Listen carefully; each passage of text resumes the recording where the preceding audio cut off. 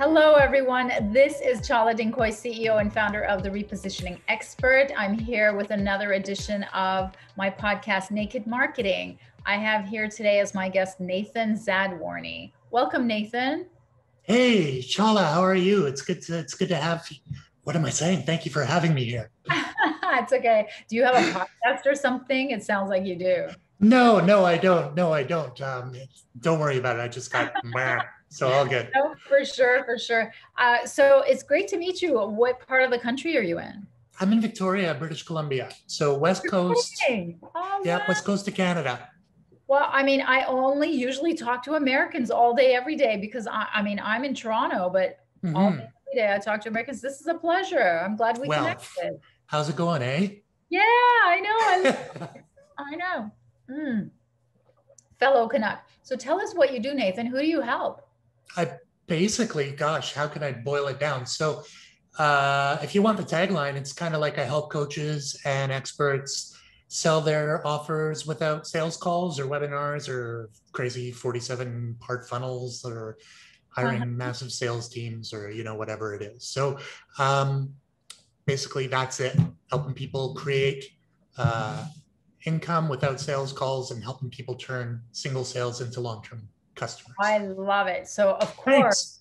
I have to ask now, how do you do that? That would be the next Huh. question, right? Well, it would, wouldn't it? Yeah. So, at the risk of sounding like an infomercial, um, I find that um, a lot of people try to sell their service or their product or their thing, whatever that thing is. A lot of times people try to pack the whole sales process into like one event, like a 60-minute call or a 90-minute webinar or whatever it might be.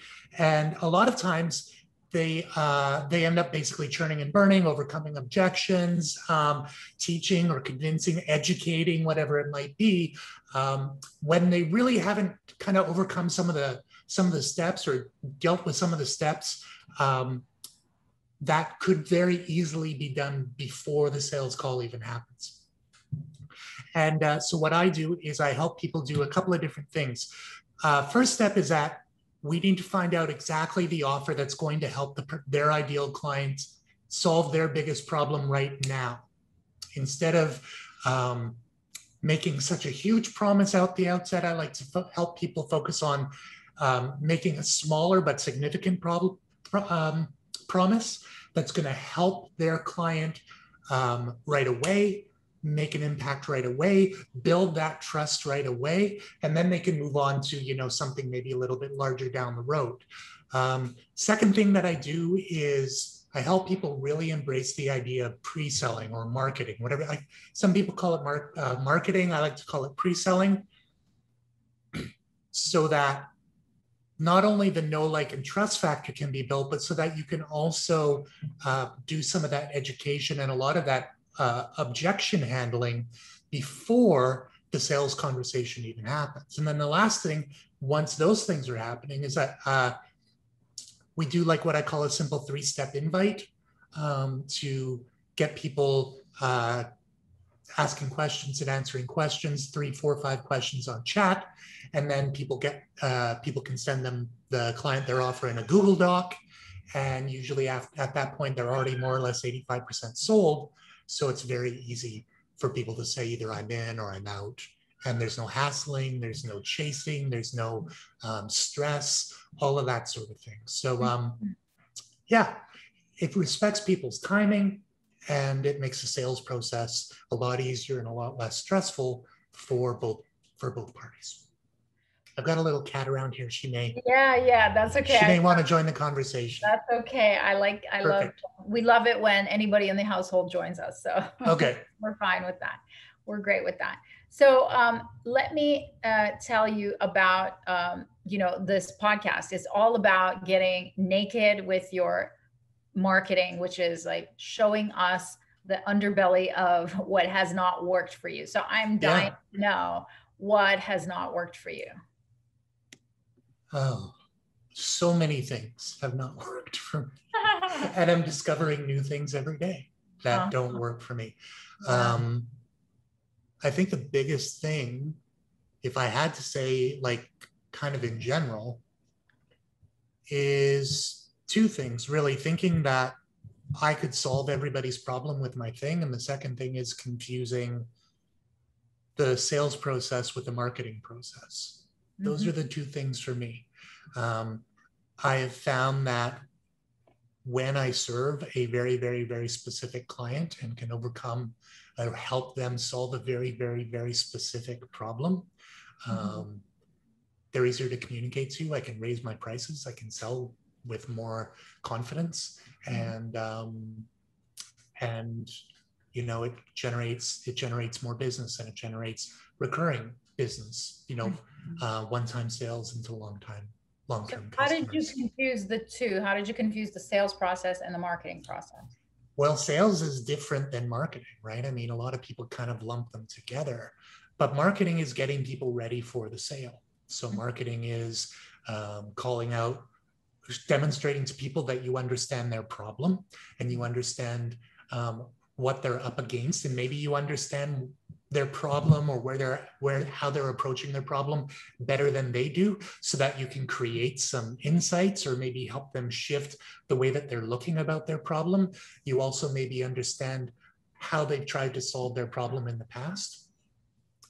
And you also show them that you have a plan. You have something that's new and unique, and something that maybe they've never tried or never considered before. And the marketing, all of that stuff can be dealt with and can be spoken to, especially in the age of social media, when people have Facebook groups or they've got email lists or they've got communities. All of that stuff can be sort of brought along before the sales conversation even happens.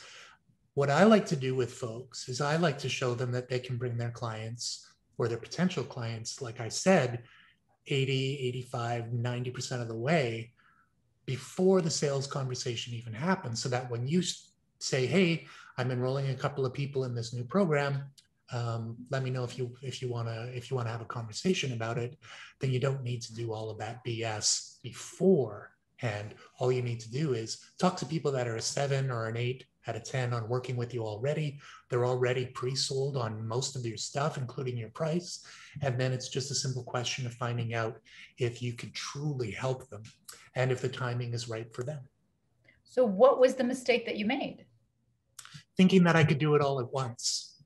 Okay. Thinking that I had to write like a big, long, like not talk about all of that stuff, or not necessarily, or think that I had to like write, you know, like a 1,000-word sales letter in order to take people from attention to interest to desire to action, all within the space of one sitting.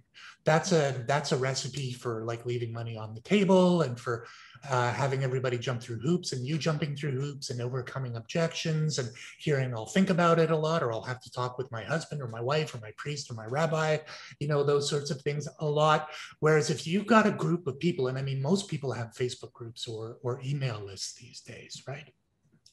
But most people, they still think in the old model that they've got to push it all together in one event.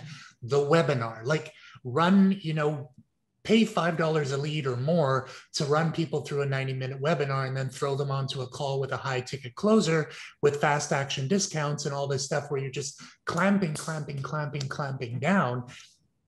People by nature don't make decisions that quickly. A lot of them don't. And a lot of them, if they do make decisions that quickly, a high percentage of those people will either get buyer's remorse, or they won't follow through because they get excited to buy and then they don't follow through, or it turns out that it isn't really what they wanted, or they'll refund once they discover that it isn't really what they wanted. I'm saying, trust the process, use your marketing to educate people on what you have to offer, who you can really help 99 out of 100% of the time.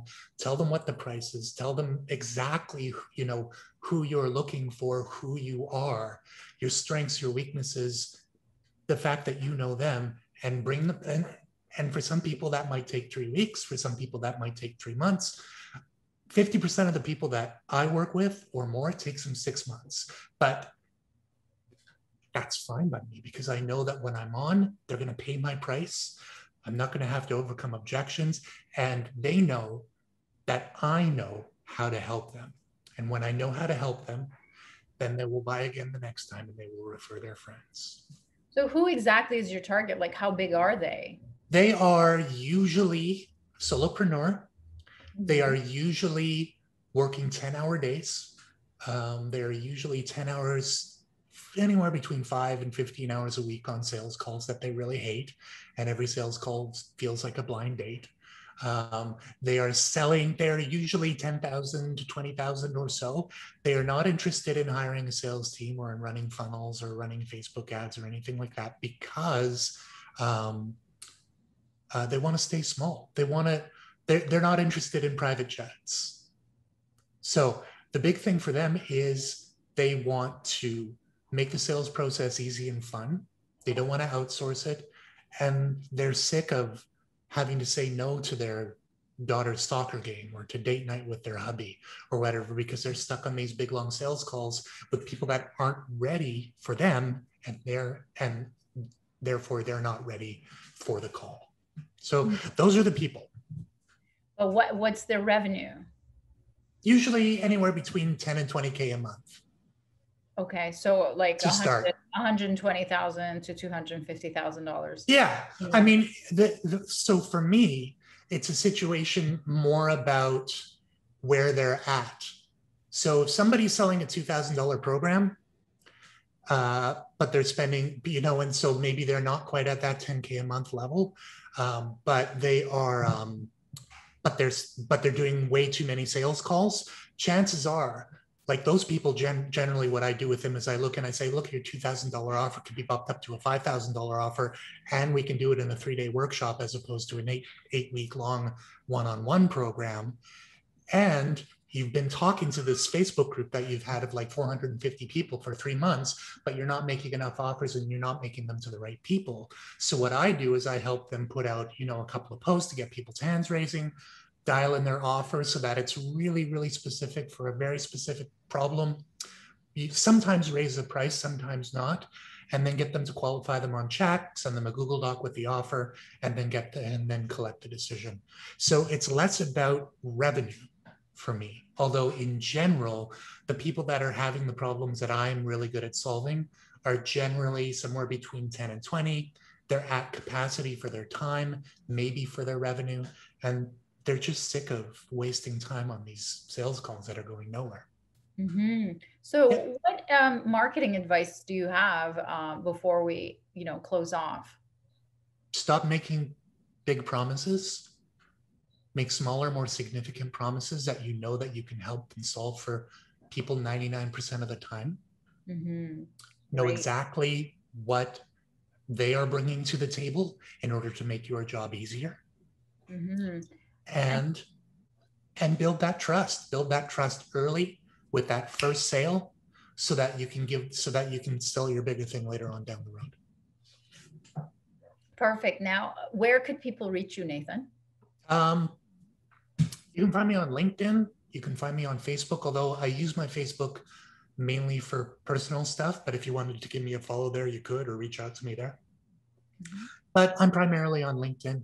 And the last name is pretty easy to, I think I'm only like 1 or 2 of me on there. So just find me on my last name.